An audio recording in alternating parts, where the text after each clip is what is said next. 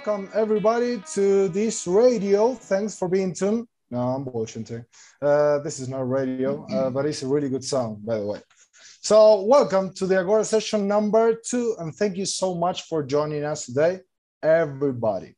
My name is Kike, and I, alongside Sophie, hi, will be our host and your host today. We welcome Matti as well, that is going to be our tech master in the end as usual.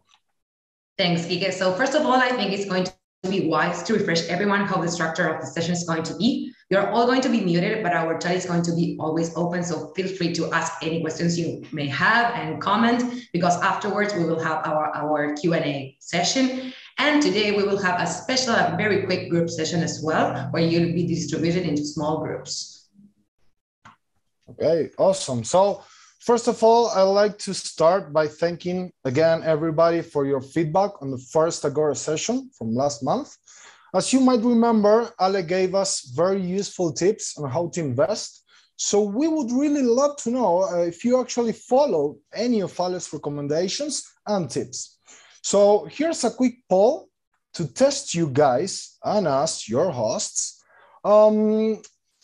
Just please vote while Sophie and I tell everybody about what we did with our money during the last weeks. So Sophie, any advance with those investments, or you just spend it again partying with Andy? Why do you ask me this question, Kike? It's obvious. I went party with Andy. Okay, that's a pretty good answer. Okay, I'd love to say that I'm having dinner with Elon tonight, but that's not even near to the truth. I mean, matter of fact, tonight is Champions League night, so it's gonna be beer and pizza for this guy. But to be honest, I went to my bank and I asked for the investment possibilities, and I'm thinking about it. Okay, Ale, if you're listening to this, I'm thinking. So thanks for this little push that you gave me last week.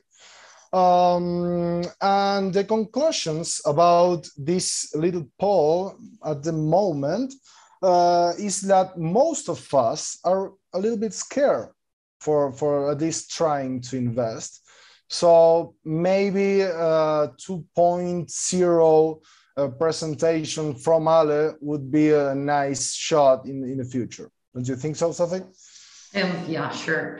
Well, thanks. Awesome, Kike. Now, let me introduce you our very special guest for today, Pilar Paniagua. So, Pili is a health and fitness advocate. She's a nature lover. She's the mom of a 20-year-old boy. She has been working in sales and marketing for more than 18 years. She loves music, reading, going out with friends, and nowadays she loves watching the animals documentaries. She started with us at Athyna as a BDM in the sales team, but now she's taking over our climate product. She's obsessed with climate change and human behavior, and she has always wanted to match her passion for sustainability with her career. So, Pili, I believe your dreams are coming true. Thanks for joining, and the mic is all yours.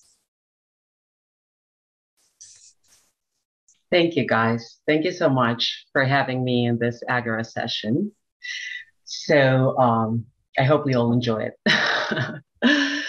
So this is a net zero waste at home. And the first question we would ask ourselves is, why net zero waste? Why are we talking about this?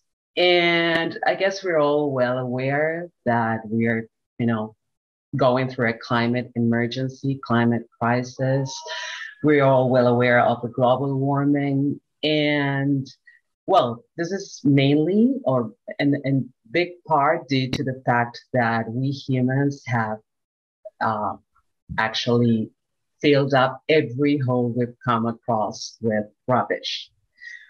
We put garbage, any type of garbage, like, ranging from plastic, fabric, cardboard, everything that we waste normally. We've filled every hole we've come across with that. With actually contaminated land, air,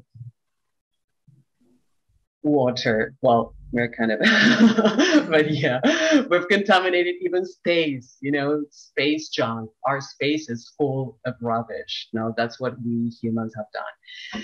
But the good news about this is that, recently we've evolved, the whole humanity has evolved from digging in the science, the physics of climate change, and starting to think, what's our part on it? And that's like very interesting because, behavioral science is taking really huge steps towards, modeling possible futures. And, it's not the same, like, we behave one way or the other.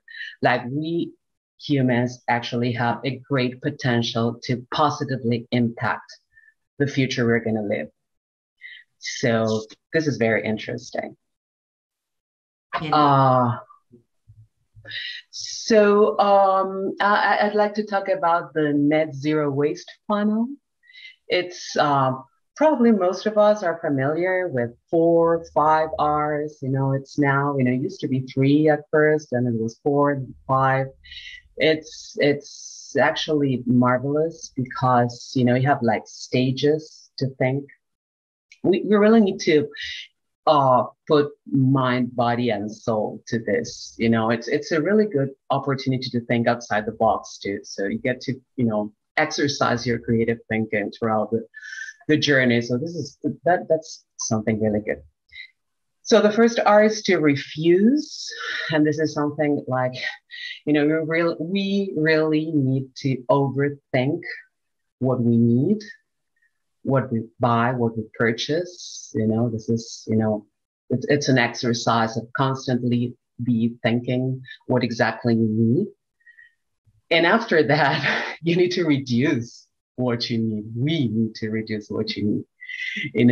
Again, it's actually overthinking about, if we really need those things that we're going to buy. It's absolutely normal to seek satisfaction or pleasure in things, but we really need to, switch that off and, start looking for those, that excitement somewhere else. Then, and this, is like the funny part begins because the third R is reuse.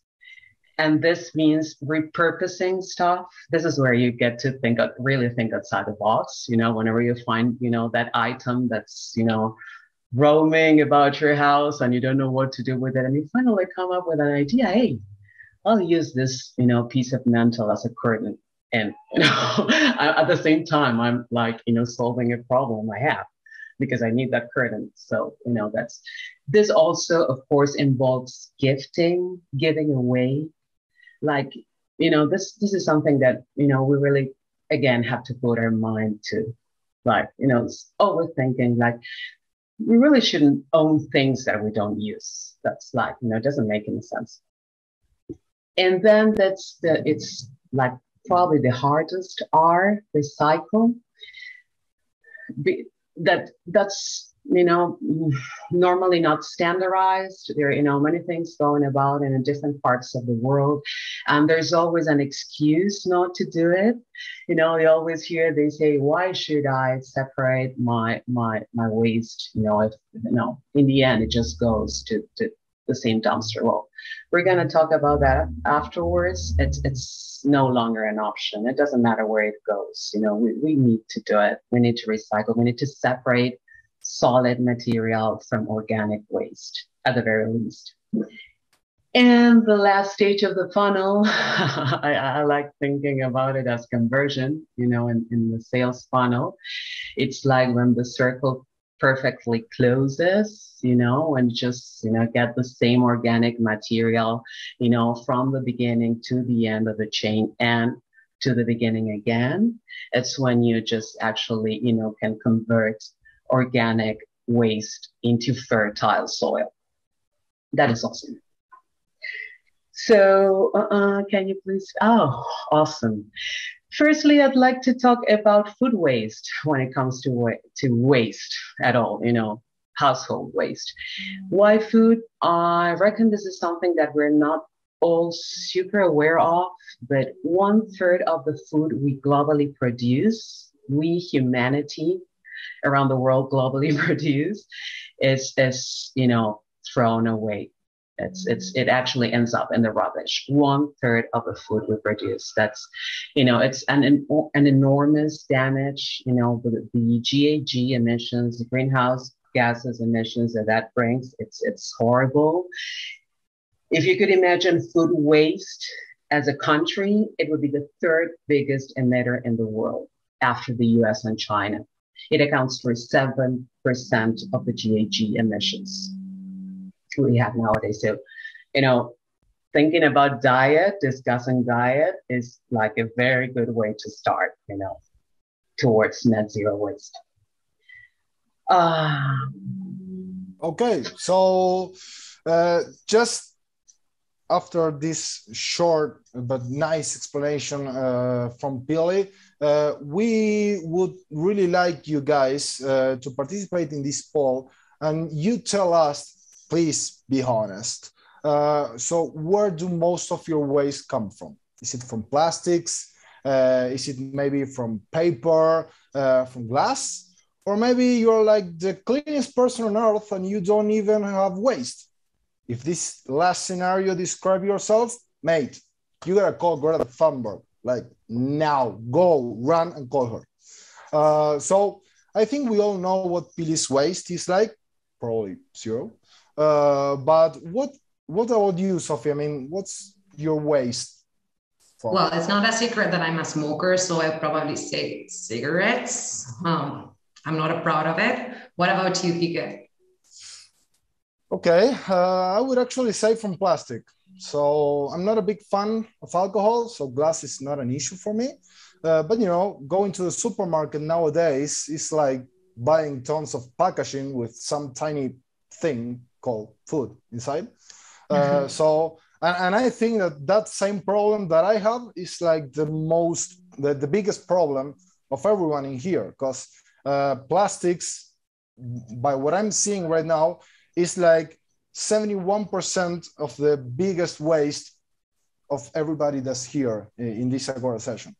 So wow. Thanks, guys. Thanks a lot, guys, for sharing this and being honest. It is a big problem. So, Pili, so the mic is yours again. Awesome. Yeah, we can actually see here which are the main sources of waste we usually find at home. Like we just said, food, paper, cardboard, plastics. We're going to talk about plastics afterwards. That's a huge problem. We all have something we're all well aware of too. Well, textiles, yard wastes, wood, glass, metal. Actually, if you keep on counting them, like we could go to chemical wastes and what have you. But yeah. So, I'm sorry, I'm not seeing here. So what to do? First thing first, we're gonna discuss diet because don't even mention the status. Yeah, we're gonna talk about meat. We can talk about meat after. I'm a meat eater, for instance. I always say that. Like, I've significantly reduced my consumptions throughout the last years. In that, I reckon it's because of the feeding methods they use. Probably, it's like heavier now, like way much more difficult to digest, and I kind of attribute my intake, that have reduced my intake to that. But then again, because I'm a hunter, I really think I'll never get rid of meat. But that's something. It's a super huge emitter. We all know that. So each one of you who has a vegetarian diet, you're making like really great contribution, to deter climate change. So, but this is something like more tricky. This is another piece of diet we're going to discuss that, not everyone agrees on, which is oil. Oil for me is the perfect example of food waste that has no sense at all, like literally but ruining your health, because, everyone knows, so everyone that knows me knows that frying is forbidden at my place. But if you still can't help it, you know, having those arepas, empanadas, fried chips, or whatever you try once a week, try to do it once a week. What do we do with oil? You know, that's a big question. I hope nobody here is like, you know, pouring into the drain, because, you know, that's really bad. You know, it's way much worse to let the oil go to the water than let it go to the earth. So if you have oil, you know, you can always get it in any non-recyclable container, for instance, that has a lid on it. Like, you know, I you know, eat honey, so I have this. I've also gotten one from my son. I don't buy this. You can also pour the oil here and just put it in the rubbish can, in the trash can, the bin. Again, don't throw it away. Something really, really easy, if you have the means to, it's actually letting it cool and pouring into a plant pot. You know, that's the easiest way to do. The guys were asking me like, hey, are you not gonna kill the plant? Yeah. if it's a reasonable amount of oil, you won't kill the plant. If you have a garden, a yard of yourself, and it's way much easier. You just, you know, throw it up there and that's it. But if you can't, you get any kind of container with a lid. It can also be the regular jam jar. You know, it just, you know, you try to reuse it at first, at least a couple of times, I guess it is, and then you just, you know, wherever, you know, any container you can open afterwards, you know, and remove from there. Okay, don't pour, you know, big quantities, big amounts of oil into your plants, please. And if you don't have plants, I really recommend you to have at least one. You know, they really improve your mood. They, you know, increase the amount of oxygen in the environment. It's really good to own plants, at least one plant pot. So we've reached less is more. That's one of my favorite statements. Less is more. You know, when we think about this stuff, you know, also think about how, you know, it's reducing needs, reducing things, reducing waste is always easier than, you know, having excess of all that. Okay, awesome. So guys, time for poll number 3, and I swear to God, it's like the last one for today. We would actually really, really like to know how much water do you need when washing dishes? You have just 4 options. Don't lie. Come on, be honest. I'll start by being like 100% honest, and we'll say that I love that my dishes take their proper bath. I mean, come on. I take 2 showers per day, 1 in the morning and 1 in the night. Who am I to forbid my dishes to have their hygienic magic time? What about you, Sophie? Well, I would say I'm one of yours. I do the same thing because I hate like washing dishes and that kind of thing. So I say, okay, let's give them a bath while I do something else like cooking or whatever. So yeah, I'm one of yours, unfortunately. Well, thank God our audience over here is a little bit more conscious than us, because like almost half of them said, they just say, I mean, I didn't even look at them washing dishes, but they just say that they use enough water just because they keep in mind the waste. So we'll see if that's true or not. Here I have a comment from T that's saying that we should all look at dog washing dishes. I'm not sure if this is a great idea. I'm not sure in what position is dog right now, but I think it's actually something that, yeah. Oh, I was going to say that we should all look at it, but I don't think that's a great idea anymore. So thanks, Doc, for being honest. And thanks, everybody, for participating in this poll. Bye. Do you use the same water? Like, you know, the same water you take a bath when you wash your dishes? Like, that's awesome. Oh, my God. It's a great idea. So yeah, it's the best way to wash dishes. First of all, if you like your shiny cutlery, the only thing you need to do is just dry them. You don't need to spend like lots of water and detergent or anything. You just dry them with a cloth and that's it. I read this when reading about the 1% improvements. We all love seeing our cutlery shiny. You just need to dry it. And the best way to avoid spending a lot of water is just, first close the tap, wash all the dishes, without water, just, the least amount you can take to, have those bubbles and make sure you're really cleaning your dishes. And then, you open the tap and you rinse them all together. That's the way, you avoid spending. There are lots of habits we really need to think about, also about electricity, of course. How much do we rely on air conditioning and microwave when we probably could, be good without them? And here's where can you please move forward? Yes. So actually, yeah, when we move to plastics, I was just thinking about that because this is something that we really, need to think about. But when we clean also, we definitely make a lot of waste there. Not only because of the amount of detergent or bleach you use and throw into the water, but also because, they're like two great allies to clean your house, which are white vinegar, alcohol vinegar, and baking soda, sodium bicarbonate.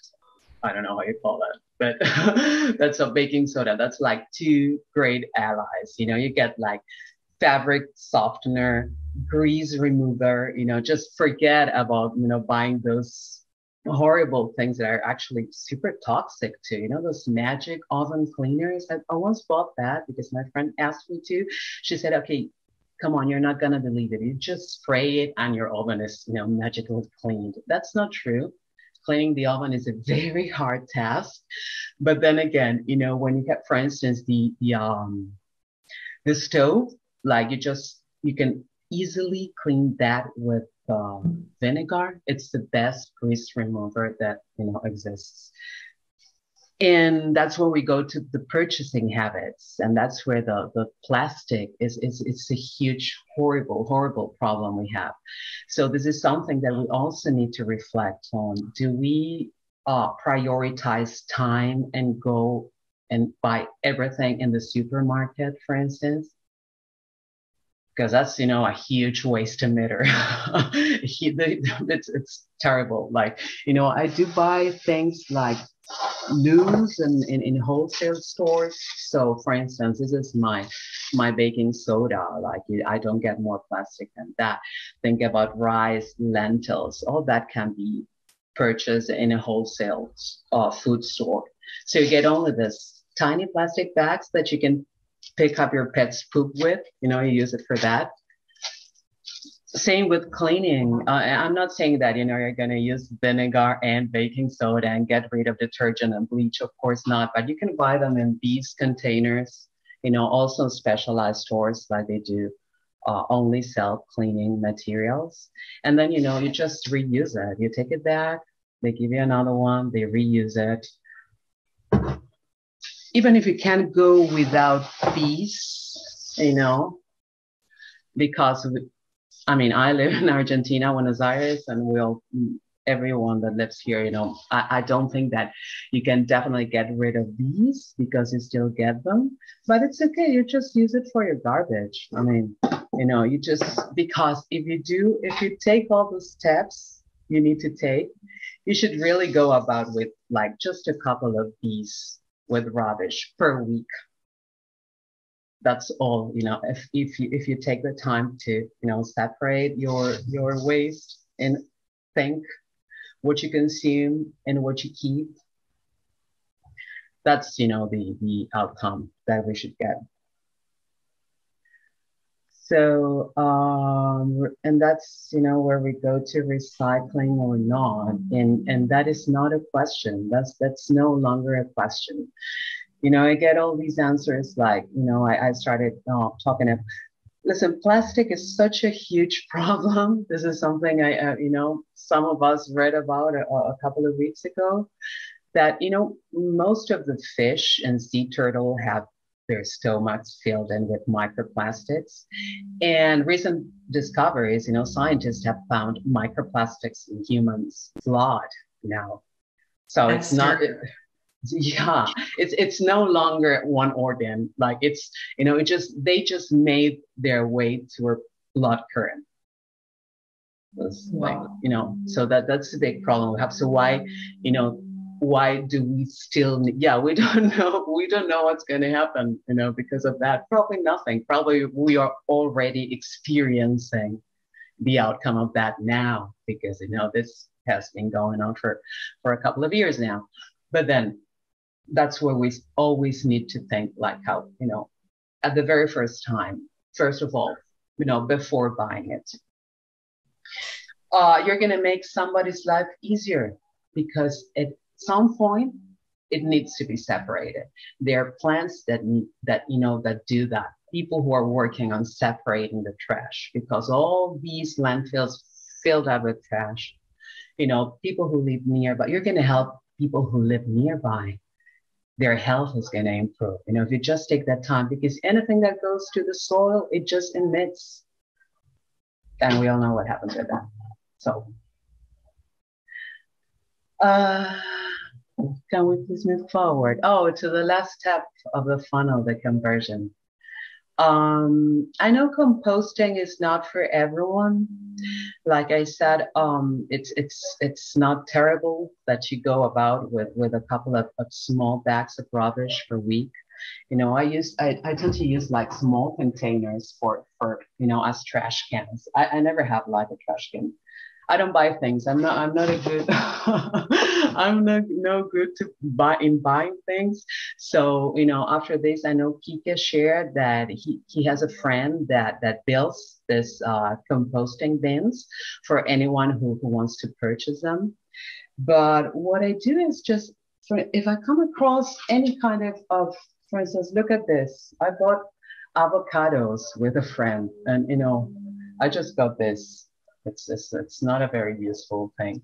But then again, you use any kind of, shading mesh, or, any porous fabric you have, and you put it inside there, and you have a composting bin. I do compost. The most likely thing that happens is that whenever you throw some seeds, you get tomato, pumpkin growing in there. Whatever you throw, you get some of that, which is also awesome. Some, depending on how big the bin is, you get to eat them. And then I also understand, I have a friend of mine who owns a big house with a backyard. I know, if you compost in the open, it's quite like, it's quite possible that rats, any kind of rodents might swing by for a meal of decomposed food. But so maybe, it's sometimes easier to have it indoors, with a bin that you can buy. That there are many people that are now, building bins to compost, because this is something, pretty normal now, pretty common. So,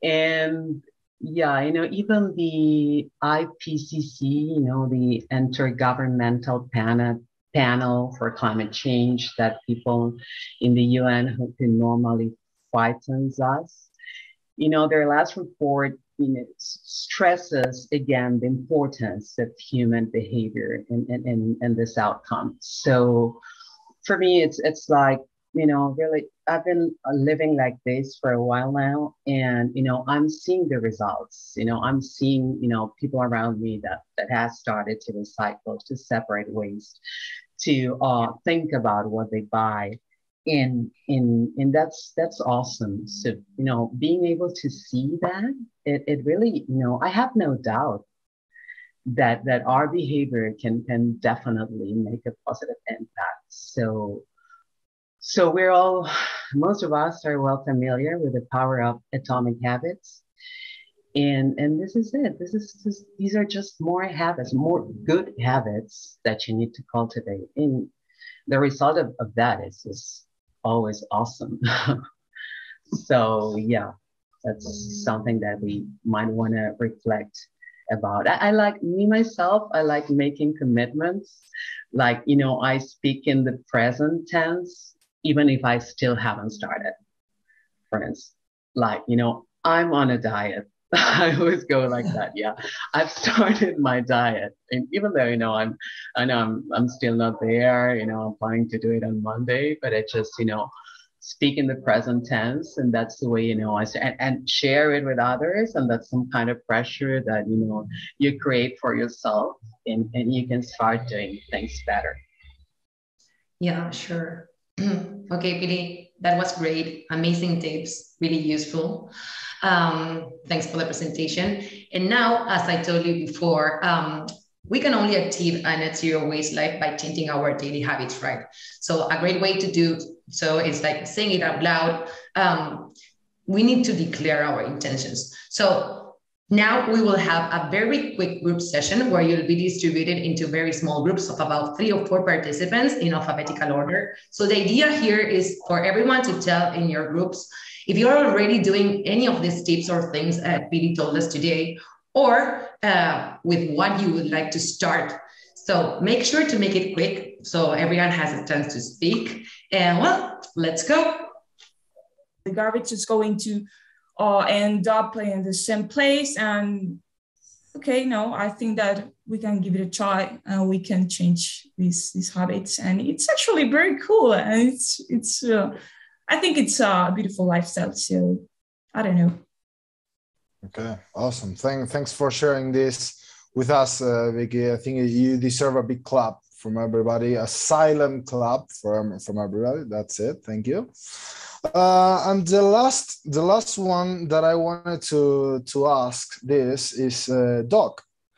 So please, Doc, if you can share, if you have the what it takes to share with us what you discussed in the group, what are you doing, and then I have another second question for you as well, but that's gonna be later. So if you'd like to share something.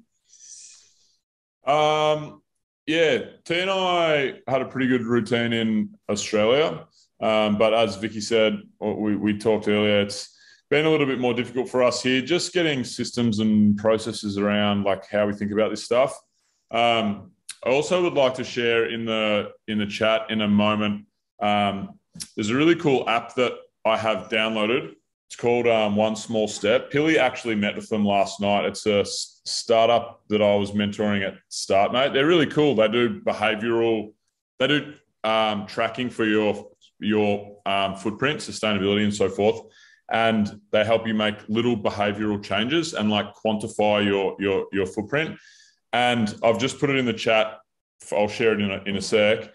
I want to start using that to be better, mainly because it's an awesome app. I have a personal connection with the founder, and it's really useful. But yeah, we're not super right now. We need to get better. And today's a good reminder, I guess, from Pili and from the Agora session. So what was your other question, Kike? My other question is if you can actually clarify your situation while you're washing dishes. I mean, we have something. I wash him in the bath, like was mentioned earlier. Boy, saves water, Kike.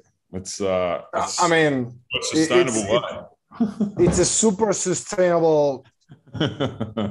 Arguable way, but it's a nice way anyway. So yeah, maybe it's something from Australia. I mean, yeah. Okay, so awesome. Thanks, Doc, for sharing. So guys, now is time for Q's and A's. We have a couple of questions, so I'll start. Pili, please unmute yourself. The first question was from T.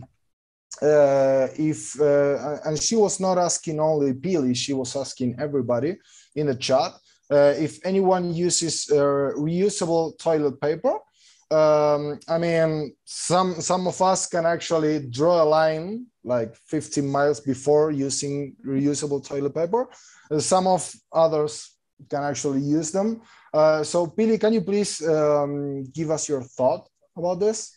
Yeah, I have no clue about recyclable paper. I reckon I would definitely use it.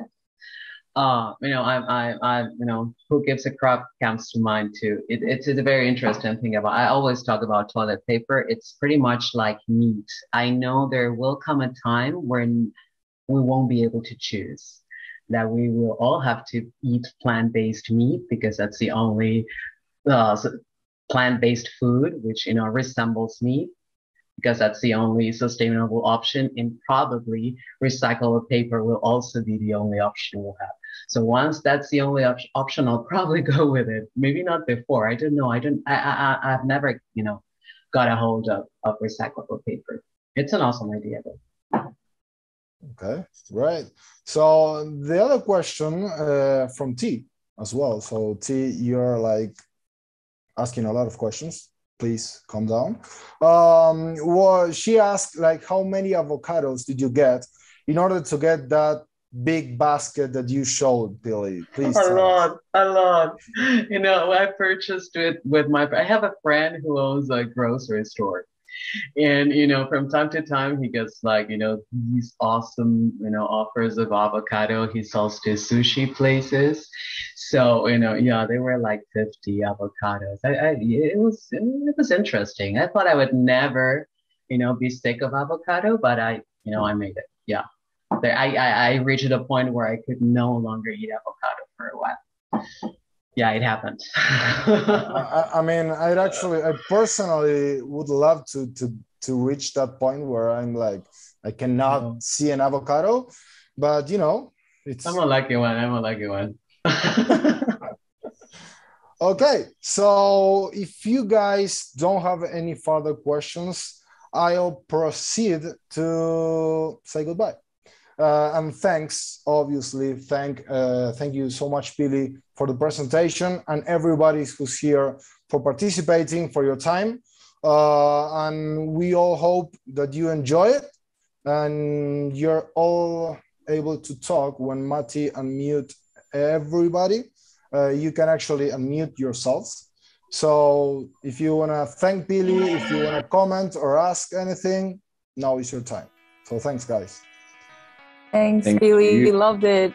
Amazing. Thank you. It was awesome. Thank you. Thank you so much. Thank you. Thank you, guys.